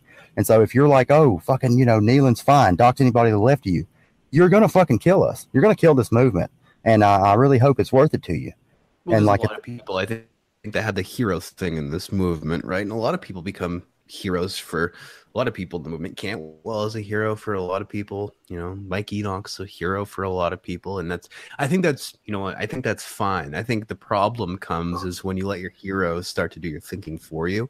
And I'm not saying that these are bad people, or even that I'm not even necessarily saying that they're flawed in their perspectives, even though I'm sure they are. Everybody has flaws. I'm just saying that people have competing interests, right? And if you get sucked up in the personal interests of someone you respect because of their intellectual prowess and their ability to command arguments in favor of the white race, then I don't know, you might also get caught up in their conflict of interest, right? Rather than focusing all your energy on just the continuation of the race and the survival of the nation. And then you start getting sidetracked, and then all of a sudden you're attacking people who are, who largely have the same end goal as you, more than you're attacking people that want you fucking dead. And it just doesn't make any sense. No, dude, I couldn't agree with you more. Like, there's only one group of people who are surefire enemies of mine, 110%, and that's the fucking anti-white left, right? Everything else is just, it's shit that shouldn't be the forefront of our discussions. I mean, that's just how it is. Even the Cernoviches and like the alt-right, like the Paul Joseph Watsons and the Milos, maybe they'll disavow the harder alt-right and like white identity and that stuff, but at the same time, they serve their purpose. They're still anti-immigration, right? So it doesn't necessarily help me to let my time be monopolized attacking these people who are definitely to my left because they're pushing something that's further to the right than the status quo. And that's what you got to keep your eyes on, is the status quo, right? Because if you let that, we've already let that get out of control. So if we're just going to fight each other over what the status quo should be, the status quo, it's going to keep drifting left. The Overton window is just going to keep drifting left. We were most effective during the Trump campaign because that's when we were just like completely decentralized in our, I don't know, even just taking signals from each other, right? That was during the Trump campaign. You would see everybody from fucking Tom Woods in the libertarian movement to Andrew Anglin and Weave pushing the same message spontaneously without having to confer with each other. And it's because we all had a common enemy, the anti-white left. And maybe part of it's because we're not in an election cycle anymore, and there's no, the focus is kind of shifted off the common enemy. And I don't know, maybe we'll come back together during the next election cycle. It always seems to happen, right? There was the Buchanan revolution, there was the Ron Paul revolution, and there was the Donald Trump movement or whatever it was. I don't think that's going to be the end of it. I don't think Donald Trump's going to get us everything we want. He's not going to get us a white ethno nation. This isn't going to end here. This is going to keep continuing. So just got to be aware of these cycles and these off seasons where there's no common enemy constantly being covered, like Hillary Clinton during the 2016 election cycle. It's easy to let your creative energies be diverted toward attacking each other. And you got to realize that the leftists know this, and they're going to try to exacerbate that infighting. They're going to try to make you attack each other more and just not fall for it. Focus on them. Focus on the Antifa. Focus on the fucking kikes. Focus on the anti-white people, right? Like the people that you need them to take their own side. Like, stop attacking people who already are pro-white. Stop attacking white nationalists. Stop attacking white supremacists. If there's somebody that's deconstructing white identity though in your midst, then it might be worthwhile to question that person. I don't know, maybe that's all I'm saying. I've been kind of ranting for a while. What are your thoughts, buddy? No. I mean, I think I agree with what you said there. We know who the enemy should be, and we know who it shouldn't be.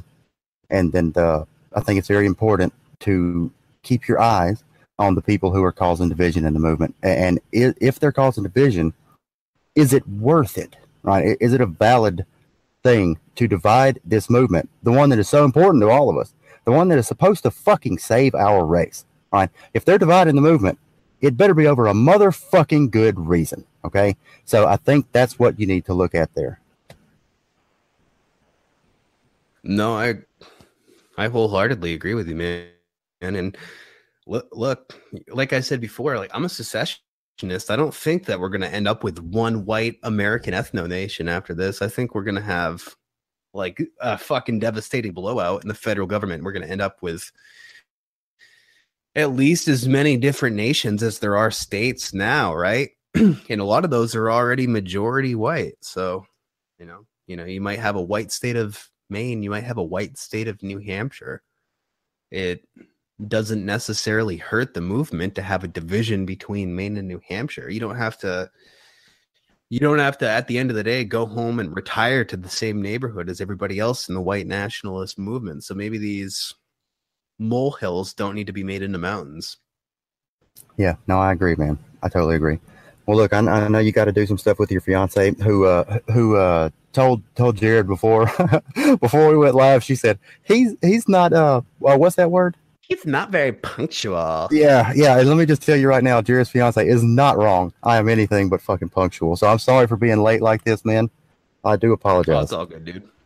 So you know what? Thanks for having me, though. I really enjoyed this. I hope that you don't face any repercussions. I would hate you to get kicked off of TRS for talking to me about this, but I have a lot of respect for you for doing so, and I enjoyed myself. It was a pleasant experience. I'm sorry that we didn't get a chance to speak sooner. Oh no, dude, I enjoyed it too, and don't worry, I don't think they're gonna be mad at this discussion. I don't think they're those kind of people, so I think we're gonna be fine, man. It's all good. These are discussions that awesome. They really need to be had. Well, hopefully it's discussions like these are going to mend some of these divides, because I know we're going to need it, especially in the future. We had an election cycle this year, 2018, maybe not as big as the 2021 coming.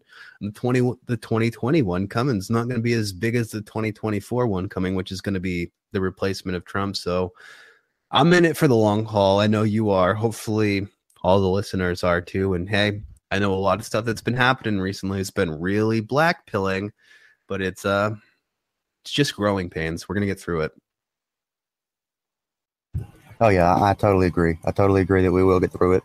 And yeah, I guess until next time, man, thank you very much for coming on, man. I've actually been wanting to get you on for a while. Like, I emailed you before I ever had the show, back when Cantwell was in jail.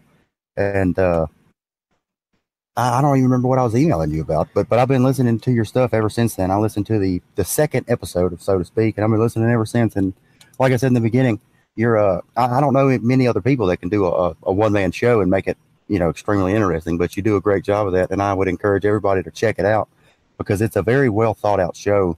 And like, there's extremely funny moments that come out of nowhere. You don't think anything's about to be hilarious.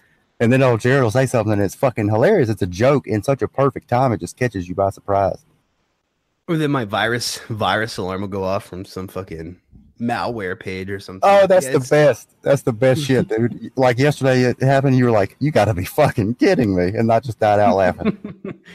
Yeah, man, I'm sorry I missed that email. You know what? I actually did. It was a Facebook message. I didn't even see it till you messaged me to come on your show the other day. Like, it was buried in my spam message request box. So sorry about that. I think you were trying to have me cover something for live from SEG back November, December, while Cantwell was still in jail. I wasn't ignoring you. I swear to God, it was I know you weren't, dude. It's fine. It was for me. It was where that black woman makes the black baby. Yeah, that's what I was trying to send you. Fucking clown world, dude. Oh yeah. But yeah, man, thanks again for having me. We'll do this again sometime. It's a lot of fun. Yeah, dude, that'd be great. We'll keep in touch for sure. And tell your fiance once again that I'm sorry, and I hope that I didn't fuck up y'all Saturday night. It'll be fine. Appreciate it, buddy. Take it easy. All right, man. You too. All right, guys. Well, that was Jared Howe, the host of So to Speak. On for now, right now I think he's syndicated at ChristopherCantwell.com and to dailystormer.name. There might be some other places he's syndicated, like I said, but I'm not sure of anywhere else. Now, there's something I wanted to go over with you guys. And that, of course, is the entire reason that Joe is not here today. All right. Now, I'm not going to put some kind of fucking, political media statement out here for you and bullshit you. I'm just going to tell you everything that happened. All right. And from what I understand, Joe's made his fucking position of all this pretty clear. So I'm just going to give you my side of it. All right. Now, when Ricky Vaughn got doxxed, a couple hours after the news broke, I put up on Gab that I don't like Vaughn. I was trying hard to stick to my principles here and all this and that. I said, but I don't feel bad for him. Now, I can see how that's in bad taste, okay? But what I said directly after that in the same exact post, a couple hours after it happened, was, but I don't think Ricky Vaughn is one of our surefire enemies, and doxing should only be reserved for those surefire enemies. I stick with that right now. I'm not positive like that Ricky Vaughn was not causing division on purpose. I'm not positive, but I'm anything but positive that he was. So doxing him was a shit move. And like I was saying to Jared earlier, like the fact that Nealon did this, he single-handedly caused one of the biggest divides in this movement that I have ever seen. And so Nealon is the fucking bad guy in this to me. Now, having said that, right, Joe thought that I guess maybe since I wasn't as angry about Nealon doxing Vaughn as he was, because he was, I guess, righteously indignant, morally outraged. I wasn't like that, right? So he kept telling me that I was pro-doxing and I was on Nealon's side. And I guess that since I didn't, he wanted me to disavow Nealon. Well, I don't disavow anybody. That's a gay fucking word. And it is the word he wanted me to disavow Nealon. I don't do that. I'm not going to do that. I'm not going to fucking disavow anybody because that word is for fucking fags. But I will tell you is Nealon, in my opinion now, is not to be trusted because you look at the Jared Taylor thing, right? And then you look at this. He single-handedly caused a couple of big divides here. And I think that is fucking suspicious, which is my entire point. People who cause divides to me are suspicious. And Nealon did something that you can't take back, which makes him the most fucking suspicious of any of the people that I was suspicious of. All right. So that has to be taken into account there. Nealon has created a fucking, he's created this thing, some people have taken and run with that. Oh, well, I'm not punching right if I'm punching people who are to the left of me. That's bullshit. You fucking are punching right. I mean, you're punching within the right. We don't do that. We can't do that. All right. And I guess, I'm sorry, I got off topic a little bit here. But yeah, so that's my joke with the show. He quit the entire show because he kept telling me that I was pro-doxing. But the thing is, like, I can be anti this doxing and think it was horrible for the movement and still not like Vaughn. I mean, I'm sorry. Maybe I should have liked Vaughn after this, but I still don't. That doesn't change the fact that I don't think he should have gotten doxed. Now, I mean, now that some time's gone on and what has he got fired now, I guess? Yeah, I hate that for him. I fucking hate it for him. I still don't like him, but he's not the fucking center of my venom. I'm not trying to spray my venom at the guy. It's pretty simple. It's always pretty simple to me. I can still not like the guy and I cannot like the guy and still be fucking anti his doxing. I don't see how those two are contrary to each other. They're just not. So I guess, like I said, Joe took the line that I was pro this doxing and he quit. I mean, but he's just wrong. And he said some of the worst shit to me that anybody in my entire fucking life has ever said. Things that you can't take back. I'm not about to fucking go over them here. They were just mean fucking hateful shit. So no, I have no interest. I have no interest in fucking Joe coming back on the show. He'll never come back on the show. The show might end without him. I don't know. I'm not sure if he was why everybody was listening. I tend to think he wasn't, because the couple of weeks that he wasn't here, we got more downloads than any time he was here, including afterwards. So I'm totally hoping that the show goes on. I've got a couple of people lined up that we're looking at to be the new co-hosts. And if anybody has any suggestions, hell, that'd be great. Fucking send them my way. I'll listen to anything. But my stance on this whole doxing thing, I just need to make it clear. I hope I've done an all right job of that. And like Jared said, I hope you don't get kicked off TRS. Like, dude, that never crossed my mind. I don't see how they would. First of all, they're not those kind of people, all right? These are not unreasonable people we're dealing with here. In fact, they're the only people that I trust 110% because they've never, in my experience, right, they've never fucking got involved in something and been proven wrong, okay? I kind of thought differently than they did about the whole TWP thing, right? And then all that shit happened. And then I found out afterwards some things that Heimbach was saying, like in that interview where he said, we want to fucking model ourselves after what's that? Hezbollah. And then that speech I didn't know he gave, where the flag in the background was like National Socialism or death. These are all, I'm assuming, the reasons that they wanted to part ways with the guy. And how the fuck can you blame them? Those are insane positions, okay? But I think a lot of people thought that it was because of the color of their shirts, but it wasn't. So TRS to me has always remained neutral whenever they should have. And if they took sides in something, it was because it was a big fucking deal. And the only thing I've seen them take sides against here is Nealon. All right. And they've barely even fucking thrown any shit at him. Just a couple of like little comments that I heard. But I think that if they're going to throw shit at Nealon, they're completely and totally right for doing so. Because he is, like I said, single fucking handedly. He has made sides with opposing views that could possibly lead to the destruction of this entire fucking movement. Like I said, if this whole doxing thing catches off, you might as well fucking pack it up, guys. Go home. That's exactly what you might as well do. And that's what Nealon has done to us. All right. So I would hold him in far higher contempt than I would hold Ricky Vaughn any fucking day of the week. I just got to be honest with you. Call me a fucking cuck or something if you want to, if that's what you think. But you can't deny that Nealon's actions here are what has led to this fucking big divide we're seeing. And as far as like, oh, well, I'm doxing him because of this facial recognition thing. Okay, well, who else did he fucking try to help with that? He was trying to help you, Nealon. And you are a far-right candidate. You're one that we put a lot of fucking faith in. A lot of us had you on our shows and attached our names to your well-being and all this shit. Well, you've completely and totally fucked us now, right? You've sold us the fuck out, and you have helped divide this thing. And I fucking hate that guy for it. I'm going to be totally honest with you. It pisses me off just talking about it.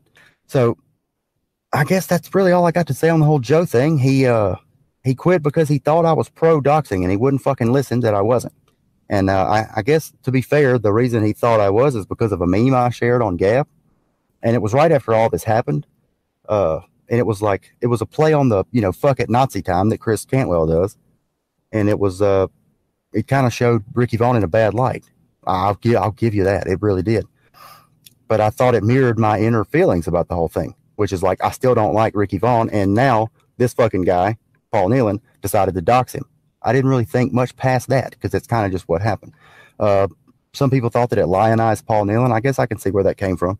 I put it on Facebook too. I deleted it after that was brought to my attention, But for the purpose of making my views known here, fuck Paul Nealon. Okay, he has divided the movement, the only movement that's trying to fucking save the white race, and he can go suck a big fat dick for that. And yeah, as far like Jared saying, hope you don't get kicked off TRS. That kind of took me by surprise, to be honest with you. I think that may be indicative that he views TRS a lot differently than I do. I don't know, man. I don't think that's even in question. I don't think they're going to fucking kick me off for having him on. I don't see why they would. They're reasonable people. They're good people. I've never really talked to Sven. I've talked to him like one time on Jazz and Jesse. And then I messaged him on Facebook and he responded with a couple of words. So we're anything from buddies. I can't say that I know for a fact they're going to be fine with whatever I'm doing here, but I don't see any implications where they've taken any kind of action before that wasn't warranted. You know what I'm saying? So anyways, yeah. I guess I don't really know what else to say. Maybe I can take some questions from the chat. Let's see. Didn't you start having channel problems after having Paul on the show? Yes, I did, Ice Age, as a matter of fact. Yeah, like a couple of days after that, yeah. Wake says, Johnny, do you think Joe, my name is Jeff, by the way, Wake, do you think Joe was just looking for a way out because it's all too much for him to do this anymore? Too much heat? That's very fucking possible. That is very, very, very possible, all right? That's actually something I didn't even think about. That could be it. I mean, for all I know, that could be it. Have I listened to their latest Radical Agenda with Hunter Wallace? I have listened to like maybe 45 minutes of it, and then I fucking passed out last night. I was really tired. I'll listen to the rest of it today. I'm anything but on Nealon's side. All right, I think Cantwell's gotten wrapped up into this, and I think he chose the wrong side. I'll just be fucking honest with you. But he didn't make the sides. That was Nealon that made these sides. All right, so yeah, I wouldn't fucking trust Nealon as far as I could throw him, and I'm really fucking pissed that he's done this to us. I have noticed that there is a more hardcore side to this movement and a softer side. I think the far right needs to understand. Some of us on the softer side need to disassociate. Well, dude, listen, if you want to disassociate, that's one thing. That is completely and totally different from disavowing. Okay, I don't think that you have to throw shit at somebody to disassociate with them. That's fine. Just ignore them. There's nothing wrong with just ignoring people, right? Like, that's kind of what Jared Taylor does. He just kind of ignores our arguments, but he doesn't fucking call us like Nazi racist. I don't see how that can't be just repeated by everybody else. But there of course is an extent that people can go to where you throw shade at them because they're not part of this movement anymore. And I would say that a perfect example of that is fucking Paul Nealon. Paul Nealon is a piece of garbage. He caused all this, man. I don't know how much more clearly I can say it. I don't blame anybody for this particular divide amongst this doxing thing than fucking Paul Nealon. What's my favorite sports ball team? I don't have one, dude. Fucking sports are gay. I mean, like, don't get me wrong. I was an athlete. I played sports my entire life, but I don't watch them. I think they're just a distraction. You know, they're part of the bread and circuses that have got our fucking people so wrapped up in nothing. I think they're just dangerous, and I don't know. I hesitate to call them degenerate, but the more niggers they let in there, of course, the more degenerate it's getting. So I don't have a favorite sports ball team. Do I own guns? What the fuck are you, a Fed? I'm just kidding. Obviously, I own guns, dude. But to wrap up this whole Joe thing, right? Joe quit because he thought I was taking a stance that I don't take. Now, some of that might be my fault, right? Maybe I didn't clarify it enough. I definitely feel like I did, but I'm not saying 100% that that's correct. Maybe I didn't. I don't know. But Joe rage quit pretty hard. He said a lot of shit to me that nobody's ever said. And so we will be going on. We will keep making content as long as you guys want to hear it. And I'm really thankful for everybody that has been listening, who started listening way back in the day and who's still here. So I think that the main thing to take away from all this is it's just kind of sad that this whole division thing has affected the show. I mean, because it's not like this would have happened if Paul Nealon didn't fucking dox Ricky Fong. All right. Paul Nealon is to blame for this specific division. I just really can't emphasize that enough. Paul Nealon fucked up. Paul Nealon can't come back from what he did. And I think that the people at TRS, all right, I think that them writing him off is the right move. I've never seen TRS write somebody off that didn't need to be written off. I also think that whenever you see people causing division, you need to look at the reason why, and you need to say, is this worth dividing the only movement that's trying to literally save the white race? And I don't know, man. I think a lot of the division that goes on is not worth it. And so you need to question where that came from. And you need to look in to see if that's happened from those same people before. But as far as TRS goes, I haven't seen them create any division at all. Okay, I've seen them sometimes take sides when somebody else caused division, like this whole Paul Nealon thing, and I think they took the right side. And frankly, I think that Cantwell has taken the wrong side on this. But I'm not blaming Cantwell for this, because even though I think he chose the wrong side, he didn't make the sides. All right, I think that Cantwell will come around. I think that Cantwell will eventually figure out that Nealon has fucked up here. He's really made this difficult for us, because now there's a lot of people who think doxing somebody to the left of you is acceptable, which is, of course, not. It never will be. That's dangerous as fuck. So I guess in closing, be very wary of the people who are trying to do things that cause division. All right, you don't need to engage in infighting. That's always been my stance. I think it's very dangerous, and I think that's what we all need to keep in the forefront of our minds going forward. We've got to realize that there's something bigger here than arguing over how the media covers us. Okay, there's something bigger here than arguing over whether we should or not name the Jew. What's bigger is saving our fucking people. All right, and how we go about that, there can be ways that we disagree. That's fine. But to turn those disagreements into fights and draw lines in the sand and make sides over them, it's suicidal. We can't do that. I'm not going to take part in it, period. And the only time that you draw a line in the sand like that is when somebody does something to harm this movement that you can't come back from. And a good example of that would be fucking Paul Nealon, what he just did. So I would advise anybody not to fucking trust that guy. He stirred up a lot of fucking hornet's nests, first with Jared Taylor, now with this. And as far as the Jared Taylor thing, Paul Nealon bought a ticket to American Renaissance. All right. He was already going. And then Jared Taylor, I guess, saw he was going, saw he was picking up steam. And he was like, hey, why don't you give a few words at the thing?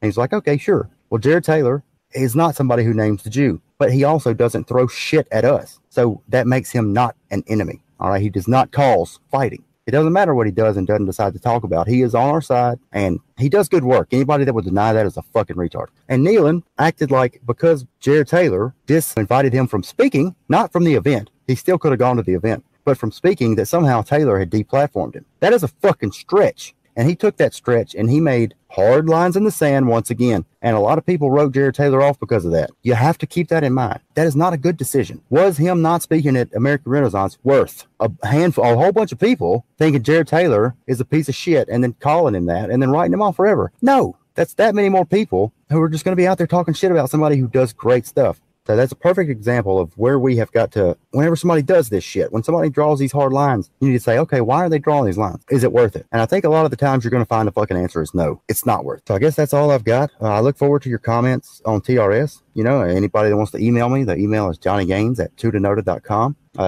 You'll find it in the description. I'll answer anybody's questions. Look forward to engaging with you all. And I hope you have a good weekend. Take care.